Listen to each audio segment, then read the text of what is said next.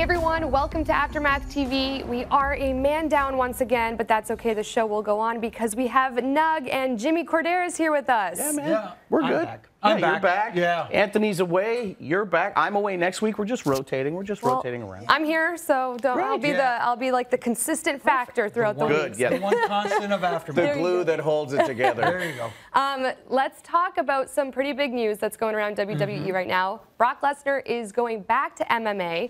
So I want to talk to you guys about what this means for the Universal title itself. It's tough to say. We haven't seen the Universal title for so know, right? long. I Brock forgot Lesnar? it's even around. Who's that? So does it hurt the title? No. I mean, it's already hurt. I think the title's already hurt by not being on television, by not being defended at pay-per-view events. You know, it used to be every 30 days you have to defend that title. Apparently the rules don't apply to the Universal title or the current champion. So I don't think it hurts the title that much. Although, should he lose, does that mean this other guy is now the Universal champion? It's an interesting, it's a very much a catch-22 situation because at first, like I said before, I was on board with the idea of not having the champion on every week, making it special appearances, showing up at pay-per-views to defend the title, but he's not even doing that. We're not even getting Paul Heyman to come out to represent him, at least to say something on television. Here's what's happening with the Universal Champion. And now him moving back to MMA obviously puts another huge question mark on it. It's interesting. Does it hurt the Universal Championship? Yes, but at the same time, there are ways to make it relevant again. And I think in the long run, it's going to become very much in the forefront. I have my hamsters on the wheel. I have some theories going through my head. I can't wait to spill them. When's Brock losing that title? When do you guys think? I want to see it at SummerSlam, but every time we've wanted to see it happen or we think it should happen, it never does. So I would like to see it happen at SummerSlam. I would like to see it happen in a very grand fashion. So I want to see it on a big event like SummerSlam. I'm sure, counting on WWE, it will. Yeah. I was on board with that until like earlier today. Again, there's the hamster on the wheel. The longer it stays off television, the angrier the audience is going to get, and the more people are going to be so they're already anti-Brock. Yeah. But they're going to be even more so. Well, maybe what I'd like to see is maybe the WWE offer an ultimatum to Brock. Him and Paul Heyman decide that they're going to hold the Universal Championship hostage. Oh. So the WWE decides to hold a tournament to crown a new Universal Champion. Now you have technically two Universal Championships. Brock says, I never lost the title. Then you have your new champion face Brock somewhere down the line, maybe at WrestleMania, to unify the championship. That can happen, too, if they just strip the title off Brock because no one ever beat Brock and he can just come back whenever. So. Secretly, I think Jimmy is now a part of WWE creative team might because be. I feel like that's probably going to happen. You never know. Does it hurt WWE with Brock going back to MMA? I mean, you just said he's not loved in the WWE universe, but... No, I don't think so, and He's the face. I think that's part of it. Right. I think the people that are angry make this even better because there are fans on both sides, the MMA side and the WWE side, that just want to see Brock Lesnar get the crap kicked out of him. And when it happens, those people are going to be very happy. When it happens and Brock does lose that Universal title, whoever brings it home to WWE is going to be loved immediately. Well, it's a good point, and does that go to say whoever does beat Brock? Yeah, now that's the face of WWE. Well, that's a big... It depends on who it is, of course. Roman. If it is Roman Reigns, which I would be perfectly fine with, of course, there's that audience out there that will lose their lunch if Roman Reigns were to be the one to defeat Brock Lesnar for the Universal Championship. But going back to the audience and them liking Brock, I think it's funny. He's in this weird kind of Bermuda Triangle here where the MMA purists, the hardcore MMA fans dislike him because he does the pro wrestling. And then you got the diehard purist pro wrestling fans who dislike him because he bounces back and forth. But he's a benefit to both. Right. He's a benefit most of all to Brock Lesnar. That's who comes out on top in all of this. Now, is it a benefit to WWE? And I was reading this, that this is what WWE marketing is maybe hoping for, that Brock becomes the new MMA champion, and whoever defeats Brock for the Universal title will now technically be someone who beat the face of WWE and the face of MMA. It's kind of it's kind of like the best of both worlds. I mean, like the WWE is a global brand that promotes themselves as such, and they're always looking to expand their audience. Now, there's a lot of MMA fans who, whether they like to admit it or not, are crossover fans, but you know, they don't want to admit that they're fans of professional wrestling. I don't know why that stigma is still attached. No idea. You know, but it helps expand the WWE audience, and it'll help expand the MMA audience, because whether they like it or not, Brock Lesnar sells tickets. Yep. He sells pay-per-views, and both companies will benefit. That's right. And I liked your guys' answer to this, because we were kind of talking about this off camera. For people like me who think Brock Lesnar, you know, lives a pretty good lifestyle right now, makes good money, you know, doesn't make an appearance every single night in WWE, why make that transition now to MMA? Well, he's getting older, and he knows he's got a couple, at least one MMA fight left in him. So why not do it now before you can't? Why not do it now? You're getting paid to not show up a lot for WWE. Why not, in that time when you're not showing up, go off and make some money doing this? It's all about cash. It's all about cash, and it's also about that competitive nature. And yes, the cash is a very important part of it, and making that cash doing something that you like, especially someone who's a competitive like him. He has that fighter's spirit. You know, you've played, you know, competitive soccer. We've all played competitive sports, but at that level, there's a different gear that these guys get into, and they have to get in there and do what they want to do. It's hunger. It's a constant hunger, and once you lose that hunger, you know, you might as well just pack it in. You're doing anything to get it back. I appreciate that comment. Okay, so guys, let's move on to the other match that's going to be happening. Extreme Rules. We're going to see AJ Styles and Rusev. Happy Rusev Day, by the way. Yeah, I mean, we're going to throw that out there. Match on Rusev Day. What's going to be different about this matchup, and why should we all be excited about it? This is going to be similar to when we saw that match between AJ Styles and Brock Lesnar. It's AJ Styles, who, you know, high-flying, very technically skilled, against just a monster. He's so big. He's a wide man. And he's very powerful, and he can hurt you in a lot of ways. And if he gets a hold of AJ, he's going to hurt AJ. I don't know if he's necessarily going to beat AJ. I would love it. I would love to see this happen, and put a championship title on Rusev would be fantastic. I don't know if today's the day, but I'd love to see it. It's just going to be a really fun match to watch AJ Styles bounce around against this brick wall. I think it's going to surprise a lot of people, especially Rusev, because the comparison you made to Brock Lesnar being a big beast, he is. He's a brick wall, but at the same time, for a guy his size, he's very agile and can do things that Brock Lesnar maybe can't do. So this match is going to be an interesting contrast in styles, but at the same time, I think he's going to match up well with AJ Styles, and I'm going to probably tick off a lot of Rusev fans right here in thinking that maybe he's not quite ready for that spotlight yet. He might not be ready, but you know what? I'll pick Rusev just because it's a heart pick. Interesting, but for the WWE, who would they benefit the most from winning this match? I think AJ Styles. I think AJ Styles is doing a great job. He's the cover boy for the video game this year. He's been a fantastic champion for SmackDown. He's the face that runs the place, AJ Styles. And he's still, in my opinion, best in the world at what he does. Has Has AJ's reign reached expectations from the universe, from everyone in WWE? Oh, 100%. He's beyond the expectations. Yeah, I think they found lightning in a bottle with this Rusev Day thing, and capitalized while, you know, the iron's hot. Yeah, and they're going with it, right? Why wouldn't you? Exactly. How about other wrestlers? Do you guys think that they're like, AJ's the guy? I think so. I think AJ's the one, when you ask other wrestlers what their current dream matches are, AJ's always on the list. Everybody wants to test themselves against AJ Styles. AJ's the one to beat then. AJ is the one to beat. All right, guys, we have more Extreme Rules after the break, so there's lots more to be said about what's happening on the next pay-per-view. Yeah, we'll see you guys after the break.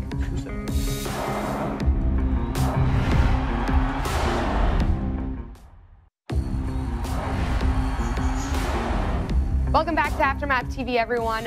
We're going to see Seth Rollins take on Dolph Ziggler in a match that will take them 30 minutes. Let's go through this. What do we think? I like Seth Rollins here just because he has been incredible lately, and he has the stamina to do it. We've seen him in some long-standing matches so far this year. I think this is going to be the match for the whole show. I really think this is going to steal it because these two guys are so good and well-conditioned. And doing an Iron Man match, just as many pinfalls or submissions as you can in 30 minutes, It's going to be the match to watch. It's going to be a fantastic exhibition of skill, and the fact that Drew McIntyre is still at ringside. I love it.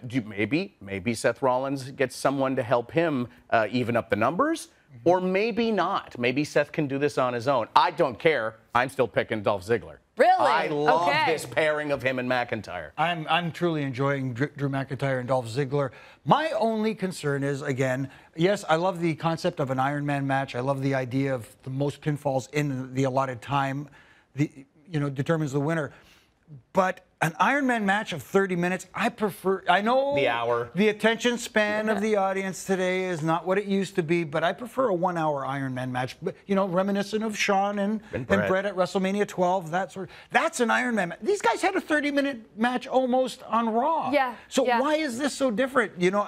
Make it longer, at least 45. Why do you think it's not an hour? Well, because there's so many other things on the show. Yeah.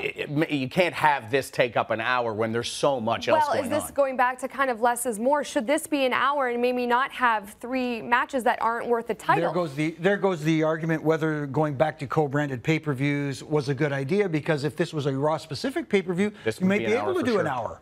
But now you got to bring on superstars from both brands, so it kind of muddies the waters a little bit. Make room for everybody. You got to make room. All right, guys, and then moving on, we've got Shinsuke Nakamura taking on Jeff Hardy.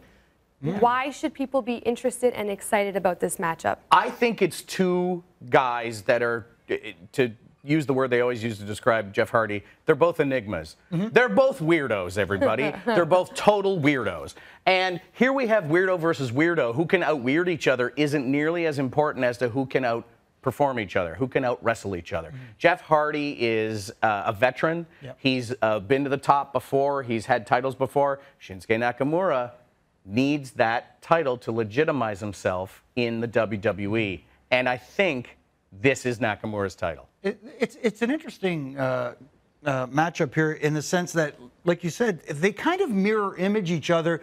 If you go back to Jeff Hardy and his... how did you refer to it? Weirdo. Weirdo. Okay. But just being odd and enigma and out there, and anybody who followed Shinsuke Nakamura's career in Japan, very similar in the sense that he was completely untraditional from what Japanese wrestling was at the time. So he was an enigma as well there. Now you're bringing these 2 kind of, similar mirror images against each other. I think it's an interesting matchup. I think their styles are going to blend well together.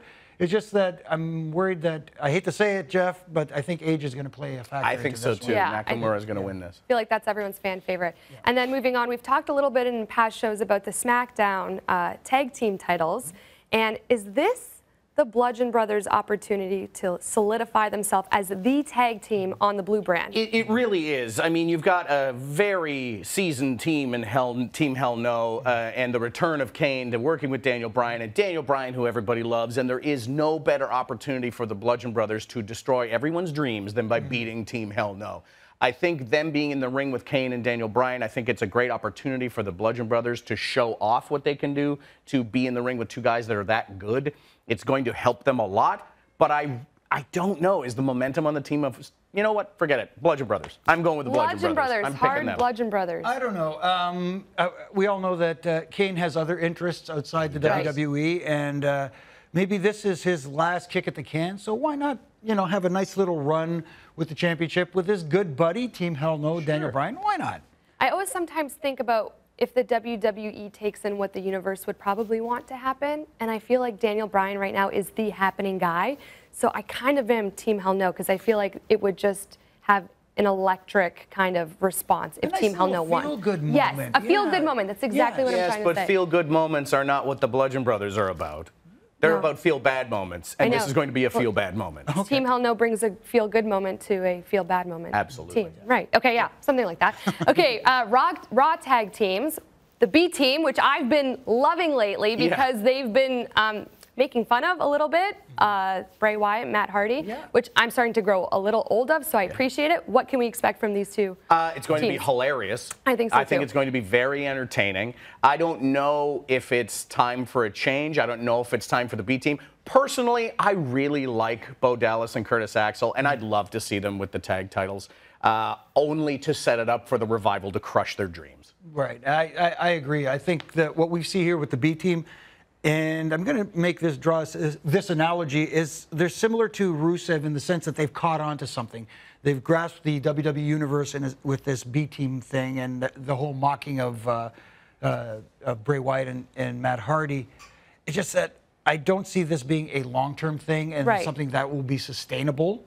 So, you know, enjoy the success for now. Quickly, do you guys think the universe is getting tired of this whole show? I think it's starting to wane. Yes, I agree. I think they want to see more of the Woken universe getting a little bit more woken? More woken. More woken. More woken? More woke. Okay. Woker. All right, guys. Wokener. Even more Extreme Rules talk when we're back after break. Don't go anywhere. I can take a Wokener. More wokener.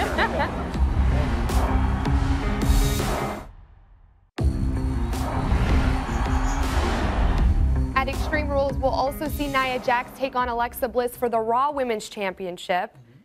Who has the advantage going into an Extreme Rules matchup? I think last night Alexa tried to get the advantage and failed. I think Nia Jax has the advantage with her power, with her size, with her strength. But the introduction of weapons makes it, I think, more Alexa's game. I think Alexa can defend this title if she's got an arsenal of weapons at her ready. Right. I think it actually benefits Nia Jax more in an Extreme Rules match because the champion's advantage no longer exists. So now the count-out is not in play. The disqualification is not in play for her to retain her title. She actually has to pin Nia Jax, which is going to be a hard thing to do. Yeah, so I think for all the advantages she has with being able to use kendo sticks and whatever she can get her hands on, yeah, you still got to pin her. Okay, I'm starting to see a pattern here with Nia and Alexa, kind of how we saw with AJ Styles and Shinsuke. I'm growing a little old and tired of it. Do you think others that are watching these matchups are as well? I think so, but I do think that the audience really loves to hate Alexa Bliss as champion. Okay. I think the fans are behind that. They like seeing her with the title, even though they don't like her very much. She's the one to beat. I really think on Monday Night Raw, she's the one to beat. And I think people are looking forward to other matchups other than Nia Jax. Yes. I mean, like, let's be honest. The comparison to the AJ Styles Shinsuke Nakamura is a fair one. Absolutely. There was an interesting Ask Aftermath question that we never really got to in the past few weeks, but it was similar to this, where Roman Reigns was kind of shoved down the WWE Universe's throat. Sure. This individual thought the same thing is happening with Alexa Bliss, but she doesn't get the negative attention that Roman has been getting. What do you guys think about that? Is that because it's the women's division? I think it's a little bit of column A and column B, yes. Partly because it's the women's division, so I think they're cutting her a little bit of slack. Right. Whether they should or not, I think that's still... Yeah, they're all superstars at the end of the day, At the end of the day, Exactly. they should all get... Yeah, and also at the same time, I think that people have dug in their heels so much with the Roman thing that they're not digging in their heels quite as hard with Alexa Bliss. Okay, we've talked about Raw. Let's go over to SmackDown. Carmella and Asuka, which I'm really excited about because I'm ready for Asuka to just snag that championship away from Carmella now. How do you think this is going to play out? Do you think Carmella can do it? I think Carmella can do it with help. And she has help now because James Ellsworth is back. Right. I think she can do it with help. But if you take Ellsworth out of the picture and she doesn't have that outside interference, Asuka's going to murder her. Yeah, I don't think she's ready for Asuka. I don't think James Ellsworth is ready for Asuka. Nope. This whole James Ellsworth returning just rubs me the wrong way. You don't love it? No, and it's nothing against him personally. I just think it doesn't add anything to Carmella. Do you think? Do you expect anything to be added tonight on SmackDown? Stipulation-wise, yes. It is just, no, let's just have a ladies' championship match. The other ladies' championship match has a bunch of weapons in it. Let's have this one be regular. There's a stipulation. Just regular match? A regular match. Stipulation. Who would have thought, eh? Yeah. How extreme. Very extreme. And guys, there are 3 matches happening at Extreme Rules with no titles on the line. We kind of talked about this, how an Iron Man match could be an hour long. But now it's 30 minutes because we have to fit in all sorts of matches. Yeah. So what do you guys think about fighting in a match without a title being given to you, and which one are you most excited about? It's fine. Wrestling matches happen all the time that aren't for titles. Right. It's absolutely fine. And wrestling matches happen without stipulations. That's fine. We've got 3 matches that are basically the 6 guys that would have been in a multi-person match if Brock Lesnar hadn't canceled it. So you've got Kevin Owens and Brock, or Kevin Owens and Braun. You've got Roman and Bob. And then the one I'm the most interested in, because I think there's the most drama attached to it, is Finn Balor and Corbin, Baron Corbin, because Baron Corbin is now representing the Authority. And now you have Finn Balor basically fighting the chosen representation of the Authority. And should Balor win, you know there's going to be consequences. Going forward, they're going to do everything they can to shut that guy down. And the fans love him. This is a real opportunity for Finn to step up and show what he's all about. Yeah, I'm just not on board with corporate Baron. Yeah. Corporate Corbin? Yeah, Kane Light. Kane Light Corporate 2.0. Kane Light, Yeah, that's the only reason I'm not. I kind of liked, I wasn't so interested in Bob and Roman at first until last night's major pull apart, which kind of got me a little more interested, but I'm kind of intrigued with Braun and Kevin Owens. Kevin Owens has been arguably the most entertaining part of Raw the last couple of weeks. Absolutely in his trying to dodge Braun Strowman. And Braun is just growing on me more and more. I know he's over huge with the WWE Universe, but to me, he's growing on me as a character. I'm getting on board with the character.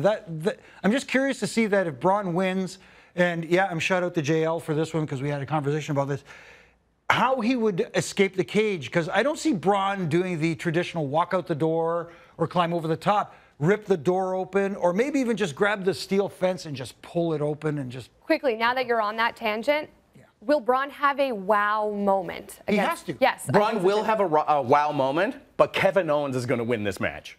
No. He's been totaled every week coming up to this. It's time for his comeuppance. You think he's going to get those hands? He's going to win. It's almost like when JBL got chokeslammed through the floor and crawled out the bottom of the cage to beat the Big Show. I like that idea. He was the first one on the floor. Well, that's actually probably one of the matches I'm looking forward to the most. And it's funny, like we said, it doesn't matter if you're fighting for a title or not. They're going to be excited.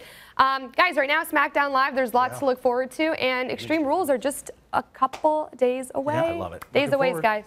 A lot to be excited about. All right, we'll see you next week. We'll see if we have the whole crew back. Keep you on your toes. We're going to be. All right, see you guys.